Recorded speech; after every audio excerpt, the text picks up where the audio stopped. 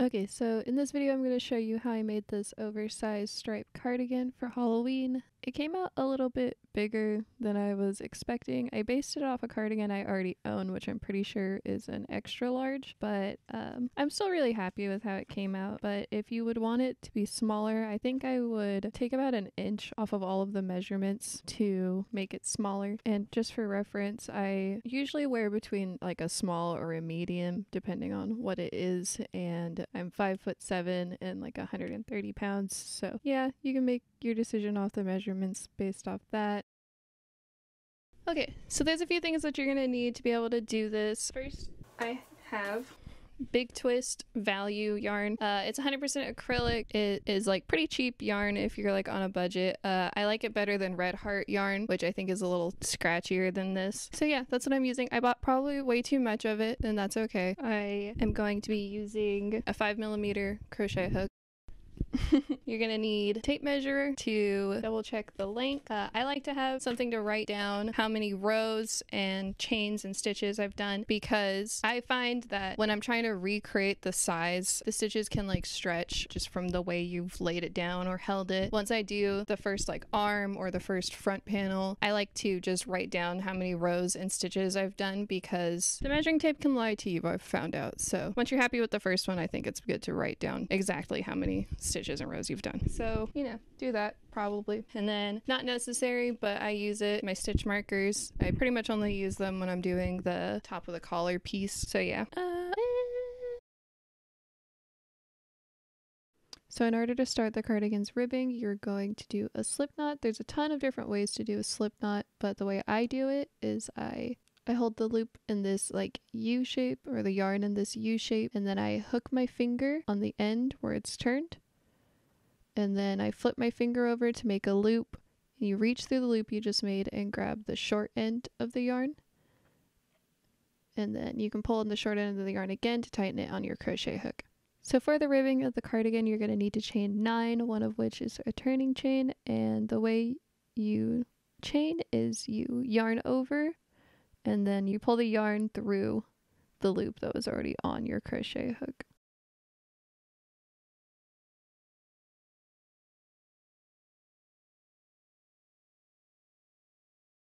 Also, this loop right here that's on your crochet hook is not counted in your chain count.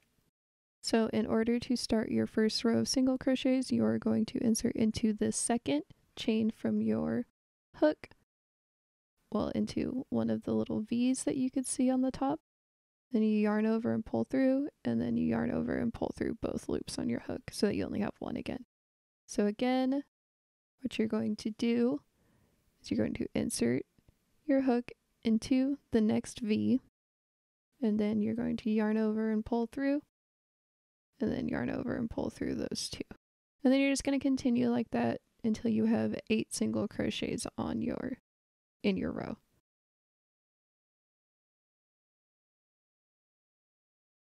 Just a little side note here, I am working with orange yarn in these clips just because the black yarn, it just makes it like harder to see exactly what's going on with the yarn. I think the orange yarn isn't that much clearer, unfortunately, but I was trying. Maybe I'll try to get a closer shot next time. But yeah, so the ribbing should not be orange, it's black. If you decide to get the same yarn that I'm using, be aware that it splits a little bit, so just be conscious of that as you're crocheting, because it's kind of easy not to notice when like one little loop comes through. And it's like a little imperfection, but you know, if you care, be mindful. So now that I've completed my first row of single crochets, I am going to go ahead and start the next row. In order to start the next row, you need to chain 1, and then you're going to turn your work, and then the first single crochet from the chain is the one you're going to work into, and you're going to work into the back loops only. You see the V shape?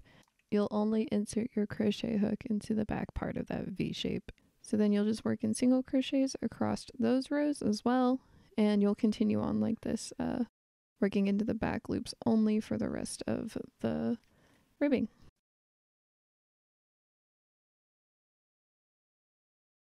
So you'll continue on with your rows working in the back loops only with your single crochets. For me, it was about 32 rows long and that ended up equaling about just under 11 inches in total length for the ribbing. I'm not going to be actually doing the ribbing in orange. I did it once already in black and I thought it didn't show up well enough. It's just harder to see the loops and stuff, what I was trying to demonstrate. So I was just doing it again on the orange yarn. And so yeah, I'm going to keep this so that I can demonstrate how to do the first single crochet row before starting. Hello. Mystery time, baby!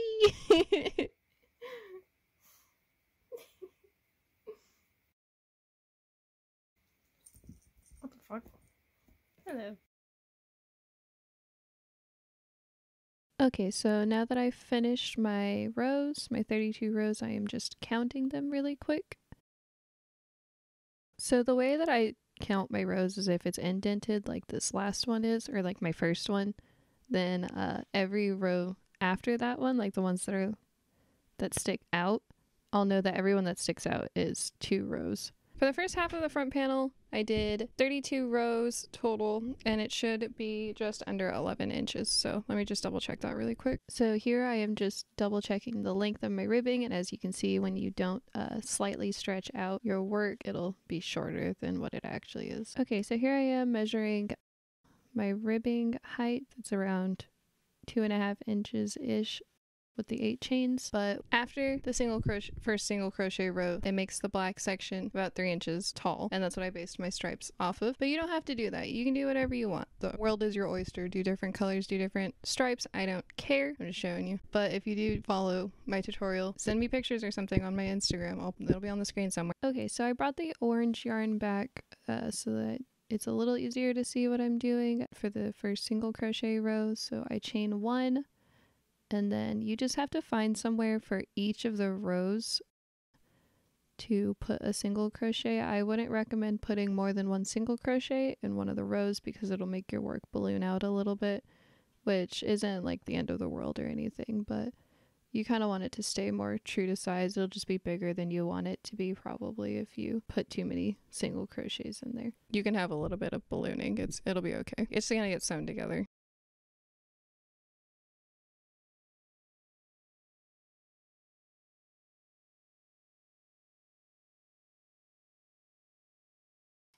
Okay, so now I'm getting ready to change colors for the first time, and where you would normally do a single crochet to end the row, what you're going to do is you're going to half finish your single crochet. You're still going to yarn over, you're still going to put it through the loop and yarn over and pull it. So you have 2 loops on your crochet hook, but then you're going to grab your next color. Then you make a little loop with your next color, and I like to hold down the old yarn I was using as I do it, and then you pull your new color through the 2 loops to finish the single crochet.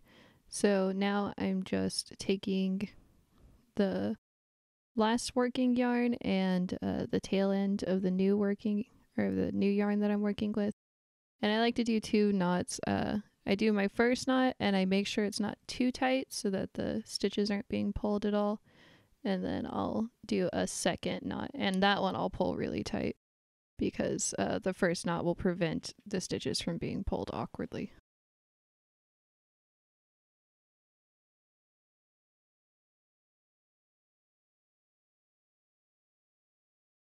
I forgot to mention after switching colors that you can cut off the yarn you had been previously working with. I only noticed once it was getting in my way while I was crocheting. But yeah, just leave some of the yarn for a tail end to weave in your ends later. I've seen other people just like cut off their tail ends like really close to the end of their work, like instead of weaving them in, I've seen a lot of people just cut them off at the knot, and I'm really afraid of my work coming undone, so I do not do that. I'm a little extra about it, but I'll show that later.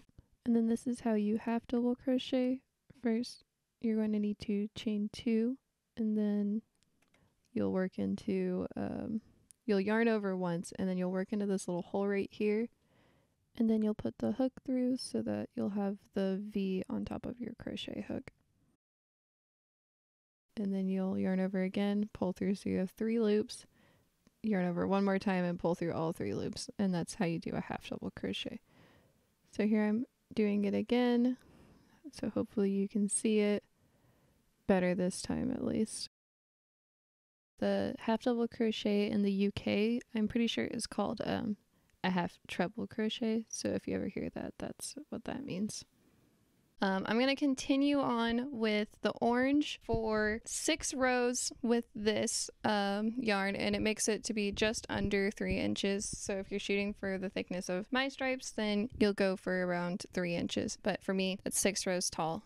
I'm going to continue on with my stripes, doing 3-inch stripes at a time, and I'm going to keep going until my work is about 18 inches tall, which is also known as 33 rows for me. And then we're going to start decreasing. So I will be back when I get to that. Okay, I have crocheted up to my 18 inches, which is actually this row, and I started the next row because my decreases are going to start on this side because I want this to be the front because the opposite end has the little knots you can see. So I have to decrease on the side that all of my knots are on.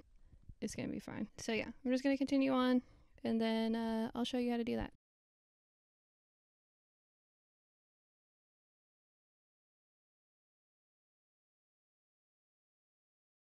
Okay, so here I am doing my first decreasing row. What you're going to do is you're going to leave 2 of the stitches unworked. You're going to yarn over and pull through like you would to do your half double crochet, but then instead of finishing it, you're going to yarn over again and then put through the next stitch and then yarn over and pull through like you would for another half double crochet. And then you'll end up with about 5 loops on your crochet hook. You'll yarn over one more time and then pull through all of them, and they'll group together. When reading patterns, this is also known as half double crochet 2 together. So if you ever see that, that's what that means.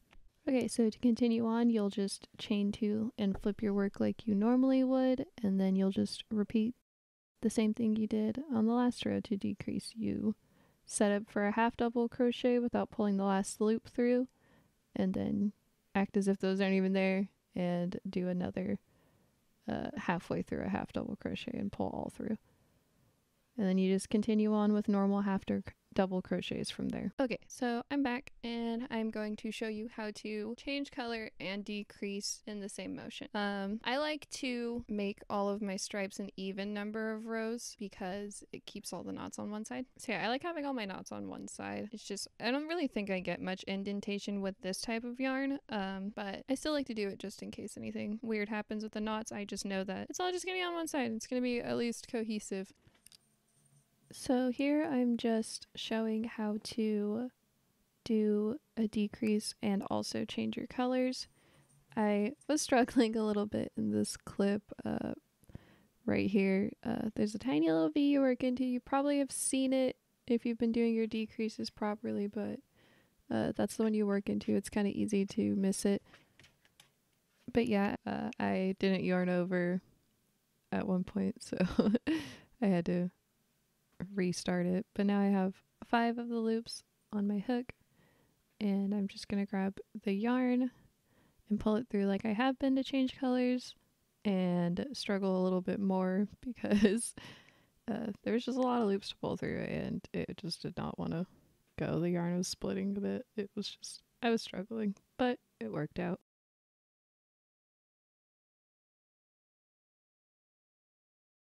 We're back, baby. I'm awake, but at what cost? Alright, I slammed a cup of coffee, and so let's fucking go. Let's just do it. What you got to say? No comment.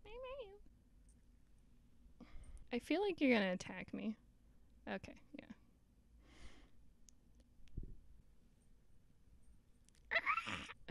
This hurts. Ow! Go away. Go and get. Ow, what the fuck? She just smacked the microphone. She was like, I tried to push her away and she turned around like a stick. Hey, psycho. What are you doing? Okay, we're doing this thing now. Let's start with the front panel. Okay, so right here I was trying to demonstrate how to do the magic knot, but I don't think I showed it very well, so I'll just link the video to teach you how to do it in the description that I learned from. The magic knot is just what you use to connect 2 yarns when you run out of yarn, so yeah. Okay, so I've decreased to the point where my work is now only 6 inches wide, and for me that ended up at the next color change. So I'm doing orange now, and I'm going to continue on working upwards until my work is 28.5 inches long. And that for me, that was about 55 rows. So yeah. I actually also added one extra row of half double crochets because I wanted to give a lot of room on the shoulders where my sewing was, so that, like, I guess just it was less likely for the yarn to stretch really bad since that's where most of the weight sits. Okay, so the next thing I'm going to show you how to do is how to make this sleeve. It's pretty simple. I'm going to start with the ribbing, which is 6 chains long, well 7 counting the turning chain. And then I made it 8 inches long, which is 24 rows. So I will do that really quick and then I'll show you how to increase for this.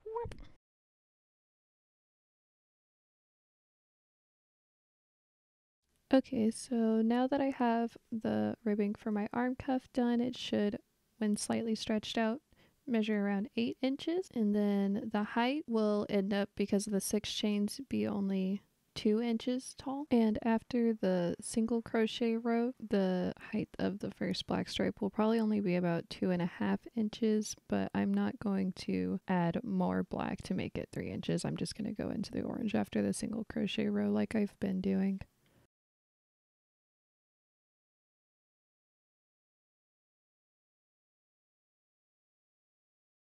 And here I am switching to orange so that I can continue on with my stripes like I have been. Okay, so in order to increase, you're going to act like you normally would and chain 2 to start your half double crochets. But after you do your first half double crochet into that first single crochet from your chain, you're just going to half double crochet into the same single crochet that you just did the first half double crochet into instead of moving on to the next one. So you are going to continue on increasing at the start of each of your rows and not at the end until your sleeve reaches 18 inches wide. And for me, that took 26 rows of increasing to get my sleeve up to 18 inches. Okay, so I've increased the width of my sleeve until it was 18 inches now, which took about 26 rows. And now I'm going to just continue on working upwards with half double crochets, not increasing until it reached the whole length of the sleeve reaches about 21 inches, which is for me 40 rows. Okay, so for my back panel ribbing, I just doubled the amount of rows that I did for the front panels, and I decided to add about 3 rows because there's going to be about a ½ inch of ribbing coming out from the front panels. So I know that when it's buttoned, they're going to overlap, so it's only adding a ½ inch total to the width of the front. And so yeah, I did what that turned out to be is 23.5 inches long. That's what I'm going for. So I wrote down 64 rows plus a couple more, lol. So I'll be back when that's finished and I'll let you know the final count and the final measurement. So the amount of rows I ended up with was 67, and when it was slightly stretched out and I measured it, it ended up being 22.5 inches, but I was going for 23.5, but I just rolled with it. It ended up too big anyway, so it's a good thing I didn't go any bigger. I trust the amount of rows that I decided on more than I trust my tape measure, to be honest. So I had 3 rows. It's about that much. I can see that as being like 1.5 inches-ish. So also I had already went ahead and did my first turning row, the single crochet row, because the stitches stretch out a little bit, so I wanted to get like a more accurate measurement of the back panel. I had held up both of my front panels to it, like overlaid it, and there was a little bit of space. So I'm hoping this is going to work out. You got to kind of figure things out when you're winging things a little bit, so hopefully it works out. So I'm just gonna keep going with my pattern as I have been. It's gonna be probably a while before, like, this thing is gonna be way long by the time I come back, because it's just gonna be the same stuff that I've been doing. 6 rows of orange, 6 rows of black, you know, just in a pattern. And then I'll be back for when I do the stuff for the neckline. I'm probably gonna do 3 rows of decreases for that. So I will be back. So on my top I have 66 stitches total, and it actually, I forgot to mention this, it ended up a little wider than I had meant for it to be, because right here this stitch pushed it out just a little bit, so it ballooned out a little bit, but that's okay. I'm just gonna use that to sew with that area. So yeah, this thing's a little bigger than I meant. Okay, so now for my back piece, I'm going to do 3 decreasing rows to connect the shoulder pieces to the front panel shoulder pieces, and I am going to start with 18 stitches on both sides. I count 18 stitches in and then use a stitch marker to know when to stop, and then I'm just gonna continue on and do half double crochets until I reach the last 2 stitches, and then I'm going to decrease. Then I do that for 3 rows so that I can end up with 16 stitches total, and that'll make it so that I'll have the same amount of stitches on the back panel shoulder pieces as the front panel shoulder pieces. And once these last 3 rows are added, the back piece will be the same length as the 2 front panels.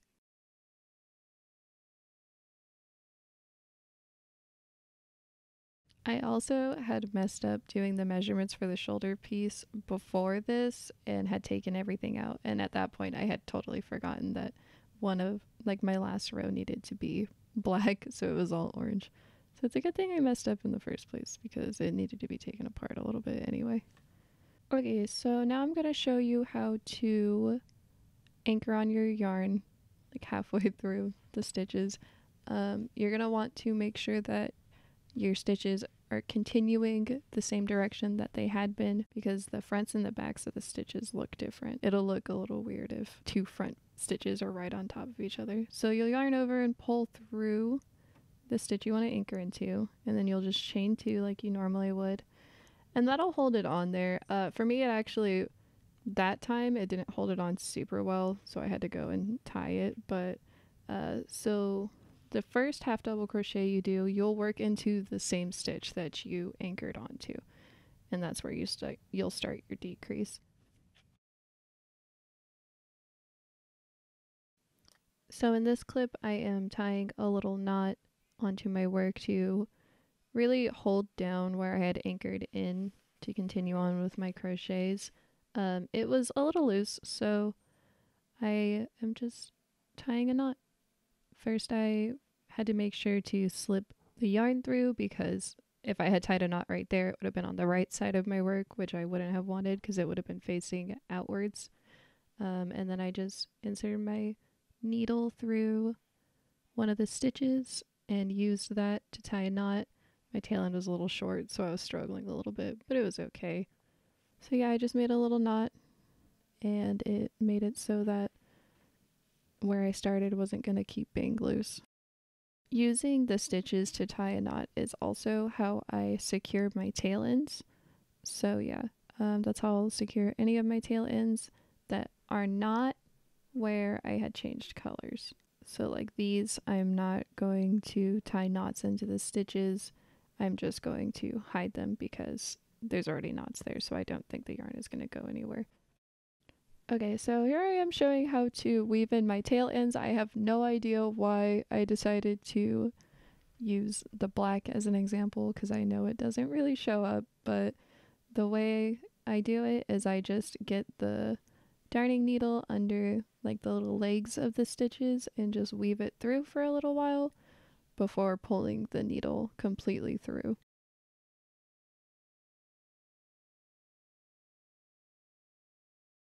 And you're going to want to stretch your work after pulling the needle through, because just in the time of you owning it, your work will stretch, and you don't want that tail end popping out on your front side. So I also like to leave just a tiny little bit of the tail sticking out of the back or the wrong side, because I just want to give it just that little bit more slack to not slip through and show up on my front side ever.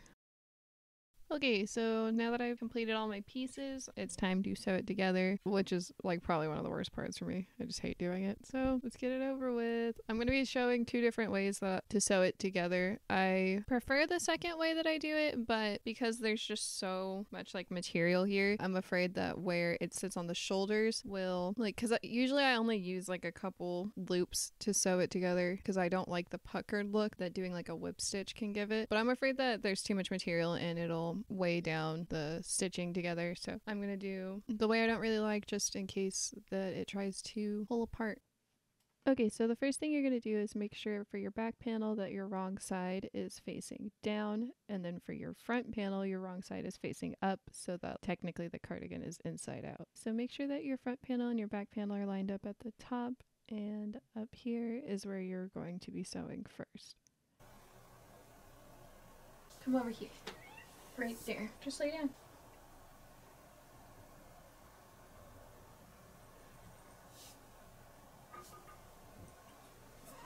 Oh no, I'm sorry. You can't be in the way. Thank you. You can be there. So here I am using stitch markers to hold the front and the back pieces together so that they won't shift as I'm sewing them together. I like to tie onto my loose thread or my loose yarn on top in order to sew things together. It puts a little bit of a knot in it so that it kind of is harder to pull through the stitches, but it's there so I use it. But you could just like fasten on and there won't be a knot that you'll have to deal with when you're sewing it together. So in order to sew my work together, I'm going to be doing a slip stitch, and you'll start that by putting a crochet hook through both of the panels and then yarning over and pulling through. And then to move on, you just put the hook through, yarn over and pull through, and then that loop that you had just pulled through, you'll pull through your first loop. And it'll make just a small little slip stitch. I've been having a hard time explaining this one, so if I'm not showing it well or explaining it well, just search it to get a better understanding of it. I was having a hard time explaining it. Learn from my mistakes. Keep track of what goes where because I just sewed the wrong the front panel onto the wrong side. So the wrong side of the work would have been facing outward. So pay attention. Okay, so I show a little better in this clip how I was sewing it now that I have to redo it. I was inserting my hook in between each of the half double crochets on what was supposed to be my last row before I added the second row of black half double crochets. So yeah, that's where I was sewing into, and it gave me an entire row sticking out of the top, which is what I later whip stitched down. Okay, and here I'm just showing what the seam is supposed to look like. There you go. One row of black on each side, and it's actually the right side's facing out now.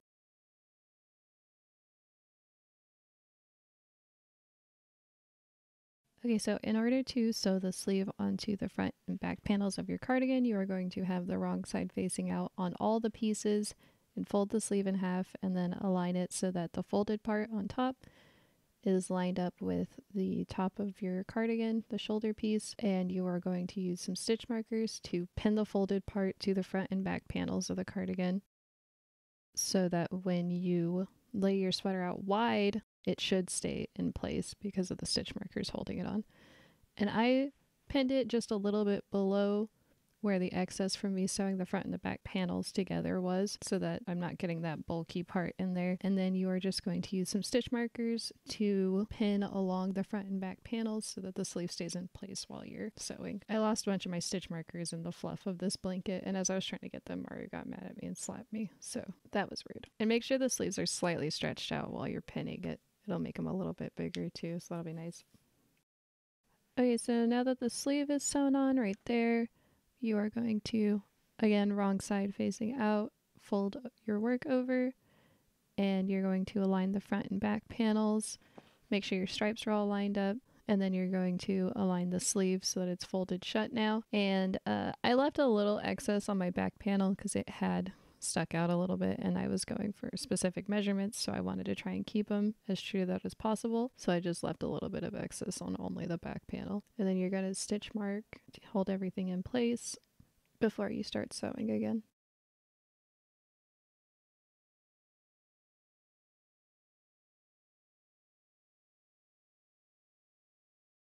Okay, so now I'm going to be showing you how I did my button band. The measurements for this cardigan were based off of another cardigan I own. So that one, the buttonholes pretty much start immediately. So what I will be doing is I will be doing 6 chains total. 1 is for turning over. And then I will be doing single crochets. So after you do your first single crochet row, you're going to make your first buttonhole. The width of my ribbing measures to be about 1.5 inches, by the way. So now that the first single crochet row is done, you are going to chain 1 like you have been, and then what you will do is do a single crochet into that first stitch. And I had done it in the back loop only since it is ribbing, but I think it made my button band a little less sturdy, like the buttonholes a little less sturdy, so I would recommend just doing a normal single crochet. And then after that you will chain 3, so that's the hole for the button, and then you'll skip the next 3 stitches and work into the last stitch where you will do just another single crochet.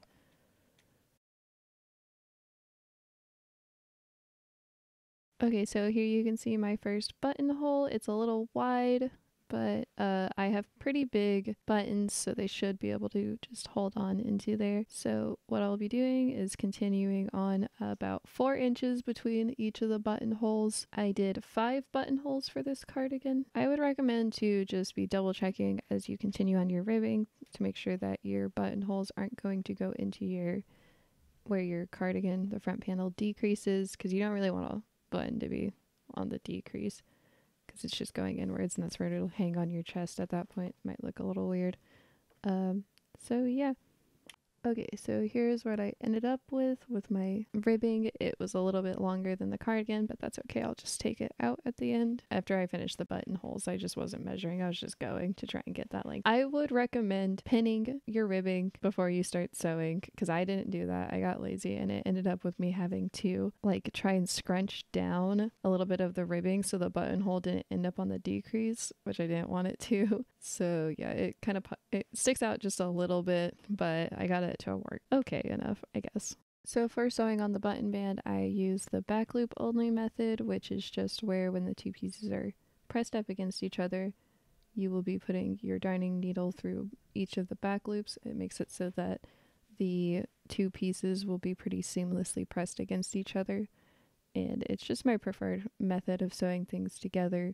The sides of crochets don't have actual back loops, so you just gotta kind of press it in where you can find it. You can see that it just is pretty seamlessly pressed together where I've done this method versus like where it puckers with the slip stitch method I was doing earlier. I had done this on the side. You can see a little bit of where I had to stitch it together, but I prefer that over the puckering. Also, while I was sewing the cardigan together, I had been using a crochet hook to do this back loop sewing method, but I realized that I don't really like it. I just prefer the needle. I think it's a little quicker and it can get into the stitches easier than the crochet hook can. So yeah, I figured that out in the process of making this. I don't have a wrong side to my button band. It doesn't really matter to me which side's facing outwards, but if you did have a preference, you would want to press the 2 pieces together so that the wrong sides for both are just facing outwards. This is how the fabric will lay after you do that, so your right sides are facing out. In order to kind of still do this method, even though there's not really any back loops, I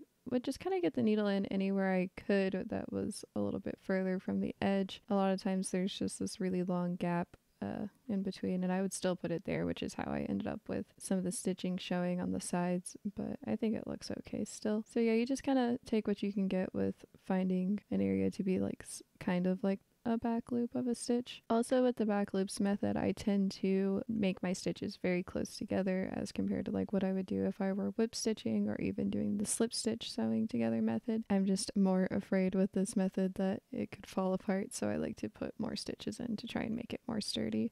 Okay, so here's how I made the pockets for my cardigan. I did 6 chains again for the ribbing. I did single crochets for it as well, and I did 16 rows for the ribbing for the top half of the pocket. And then once I had my 16 rows, I did 17 single crochet rows for the body of the pocket, because I did single crochets instead of like half double crochets because I wanted it to be more sturdy, and since there's going to be things in the pocket, I didn't want it to be able to poke through or anything, so I chose the thicker stitch for it.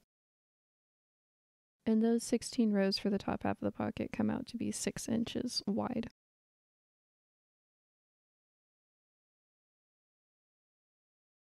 So here I am continuing on to do my 17 rows, and remember that you are not working into back loops only for this, you're just working into each of the stitches.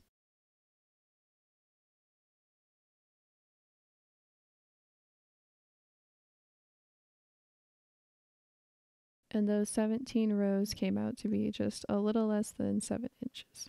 There's a snail out here. Snail?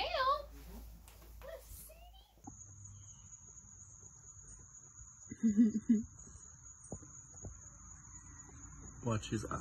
Watch. Bink. Okay, so I have already sewn on my first pocket in this part, and I'm very excited also because my buttons came in time for me to sew them on. I was very excited. So I'll just be showing how to sew on your pockets now. So I had sewn my pocket on about 4 inches from the bottom ribbing, and then about a little less than 3.5 inches from the side ribbing. I had also just counted how many stitches in I had sewn my pocket into, and that was about 5 stitches in from the side, and then I had sewn into my 3rd row from the ribbing. I had tried so hard to make sure that these pockets were going to be even, and yet somehow I ended up like 1 stitch off. I don't know how I just sewed it on so weird this time, but I had sewn it on way better the first time, which is really funny to me because I didn't even have a flat surface to work on for the first pocket. I had sewn it onto the cardigan during my lunch break at work, which I was sitting in my truck for, so that's a little confusing to me that it ended up more straight. Okay, so in order to sew the pocket on, I once again am tying onto the tail end from where I had started my pocket. You don't have to do this. Like I said, the little knot is a little annoying when you're sewing, but I like to have less tail ends to hide, so I do that. But what you're going to do is you're going to insert your needle into one of the legs of one of the half double crochets below the pocket, and then you're going to continue on and put it into one of the legs of the next stitch, the one right next to it. And that is where you'll first start, and you'll pull the yarn through like that. And then what you'll do next is insert your hook into both legs of the stitch directly above where you had just pulled your yarn through. So it's not going to be like half in one stitch, half in another like the one below. It's going to be in both of the legs of that stitch. And you're just going to continue on like that, tightening it. It'll pull up. I'm struggling with the little knot for a second there, but it'll pull up the half double crochets beneath the pocket to kind of blend the pocket up into, or blend the half double crochets up into the pocket and make it look a little more seamless.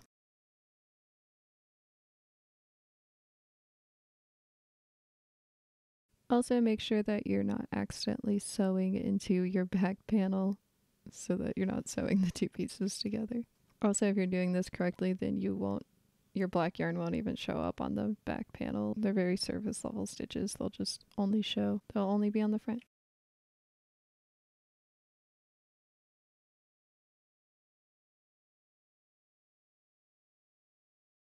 For the sides of the pockets, it's pretty much the same concept. I'm just kind of sticking it through like a little bit inwards on the or on the pocket, and then I anchor in the yarn underneath it with the legs of the stitches. I'm not strictly using one half of one stitch and one half of another in this. I'm just anchoring it in where I can because it's less seamless looking than the bottom anyway, so it doesn't really matter exactly how I do it in this case.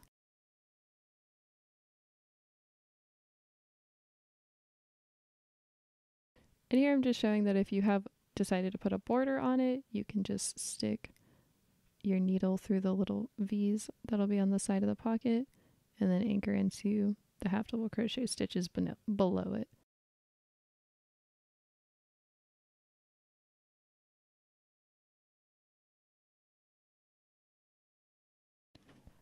Okay, so I'm about to sew my buttons onto my button band, and really quick I was just doing a little test, make sure that those buttons fit through the buttonhole.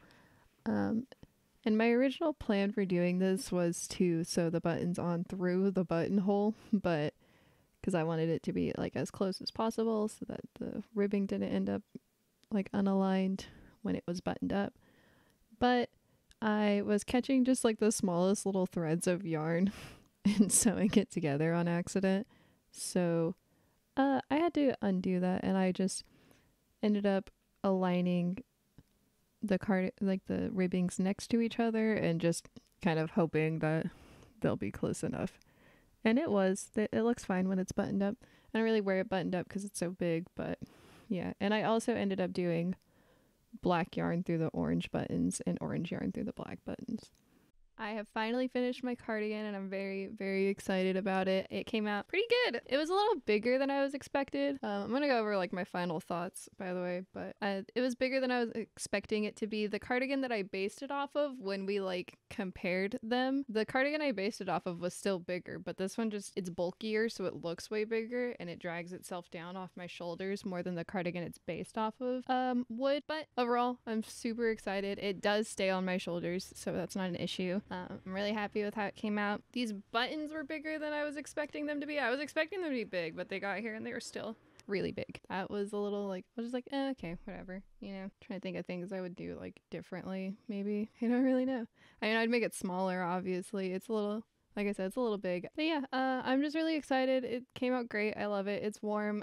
It's pretty cheap yarn, but it's soft, so that's very exciting. But yeah, I have so much yarn. I have like 6 projects worth of yarn. So let me just show you actually. So I got this yarn.